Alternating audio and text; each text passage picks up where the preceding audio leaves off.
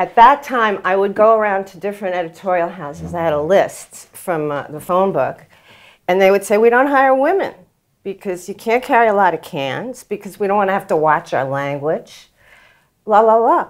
And although there were women working in the industry, I never ran into them. Nobody ever introduced me or told me about them. And I did have, for maybe 3 years, I didn't meet any women doing what I was doing.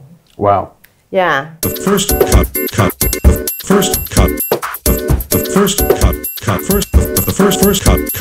I'll just teach you simple cuts to start with. Welcome back to Craft Truck. In the cut, Lynzee Klingman, picture editor. Welcome. Thank you. You know, I was in the trenches. Armand Film Services did everything from industrials, which was things that were sponsored by big companies like IBM and Monsanto, did a wonderful animated film on color, and Golf Western did something on golfing. And you're cutting. You're in the editorial department. Now what I'm doing is I walk in and they say, first they hired me because they said to me, oh, we need a girl around to answer the phone, make coffee. Oh, nice. And cut the negative and read the soundtracks. Now I knew nothing. You had to go through the process where you learned how to mark things, how to tape them, put them in bins and takes. No, the first thing I learned was to cut negative, and I made mistakes, but nobody seemed to notice because it was a very quick cut film. And when I walked in the first day of film, they said, this is the negative, don't put your fingers on it, and this is the picture. Don't get any ashes on it. Because everyone smoked. Everybody smoked, right, including right, me. Right. So I got on this film, Hearts and Minds, which was produced by the producer of Easy Rider, Last Picture Show. The director was Peter Davis, who was a journalistic documentary filmmaker for, I think it was CBS. And I had a co-editor who was an old friend of Peter, Susan Martin, and me, and they shot for a year on this film. It won an Academy Award. It won an Academy Award for? Best documentary. So you've now edited 2 Academy Award nominated documentaries. Right. Now Hearts and Minds was... Both about Vietnam. Right. Very different. Very different. Because Hearts and Minds is more about the mentality that led America to do this, and what aspects of the American character permitted it to go on to happen. And the film had been paid for by Columbia Pictures, who had released, you know, Paper Moon. I mean, great Last Picture Show, great classic movies. And they gave Bert Schneider just carte blanche. Do what you want. They didn't know they were getting a documentary. They didn't know they were getting an anti-war documentary. They didn't know. And when they saw it, they went berserk. And when we were at the Cannes Film Festival showing it, they actually came in before it screened and cut the logo off. And luckily, Bert Schneider had a kid in his camp cabin who was a camper, and Bert was the counselor, and they formed a lifelong friendship. And that kid was loaded. He had tons of money, and he bought the film from Columbia, and that's how it got released. It was a very exciting story.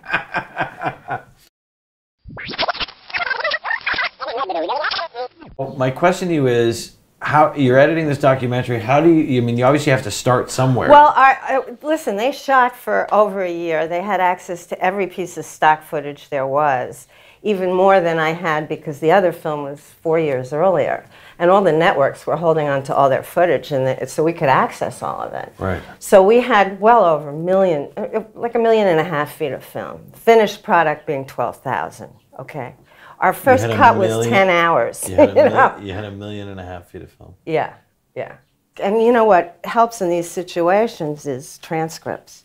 So some of the editing is actually done on paper and then given to us, and then we have to figure out how to tell a story with these pieces. Right. Because really documentaries are the best way to learn. Right. You have to decide what goes in front of what for what purpose. Started working as an assistant in a commercial house, and I worked there for 2 years, and it was one of the best commercial places in New York. And now what are you doing there? Well, I would go to dailies. Now, this is the interesting thing. I'd go to dailies, and there was one commercial that involved a very long shot, but also a long shot that moved in on a person on a ladder. And I remember sitting through 19 takes of this, and people around me are going, oh, that's too slow. That's great. I don't like the light there. And I'm looking at these 19 25-second shots, Takes. and I don't see any difference between anything, because I didn't know what to look for, because I had an uneducated eye. So I often think about that. Like, I didn't have a clue what they were talking. I was writing, but I didn't know what they were saying. It took time for me to get it. So you're cutting One Flew Over the Cuckoo's Nest. Yeah. How long of a process was that? Well, there was no cutting done while they were shooting. Right. Miloš didn't want anyone touching his film. Oh, really? Yeah. And he would hang out mostly with Richard and then come around to my room and Shelley's room. I think it took about 5-6 months. I really don't remember. How did you break Until the mix. How did you break up the editorial? Well, I started out doing the things like the meeting with Dr. Spivey. Yep. Group things that were Wonderful scenes, by the way. Not the group therapy. No. I mean, just the across the desk. Yeah, where it's well, framed with Jack and him, but Yeah. also with the other shrinks discussing whether he's mentally ill or not. Right. I mean, stuff like that, because Right. that was more documentary. But then I started doing, the basketball game, stuff like that. Right.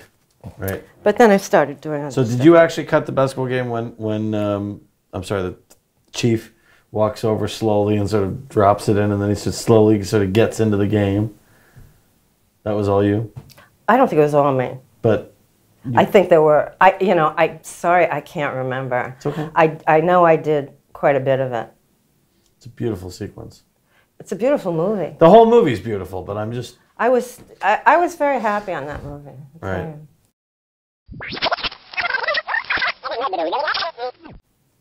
What did you pick up from cutting One Flew Over the Cuckoo's Well, Nest? Miloš is a fantastic person in an editing room, and his voice is always in my mind.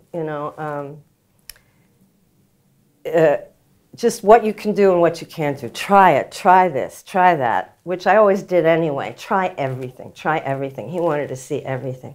Got an idea? Make it work. If you can't, keep trying. And then when I would make a mistake, and he was in the room sitting there, he'd go, oh. And for the rest of my life, when I would make a mistake in editing, I mean, just a technical mistake, Right. I'd hear them, get real impatient with myself. He would say, oh, that'll never work. Oh, it's nice, it's good, it's good. I mean, he was just a pleasure to work with. Try this, look at this. This frame to this frame, what do you think? And he would be, yeah, what about that frame to that frame? Okay, try it, show me. He was open, but he had a lot of ideas. And it was a pleasure to work with him. I did 2 other films with him. Was the ending of the movie always meant to be the ending, the way it said, Yeah. with this chief sort of running off? Yeah, now I worked on the ending, and it was good. And then I started playing with the arrangement of shots one day, putting this shot in front of this instead of after this, and just playing with them. And at some point, Miloš walked in and he looked and he said, that's it. It's great. The movie works. If the end works, the movie works. That's it. So that was... And you guys never changed another frame? We didn't change that, no. But what happened, this is very interesting, was how the Indian runs? Yes. Now that shot was lost in the laboratory. They didn't find the negative. They couldn't find the negative. So you had to pull it and from that the print? shot was always, going to be the titles. It was a very long shot in terms of how long it lasted. And yeah, it's the work picture.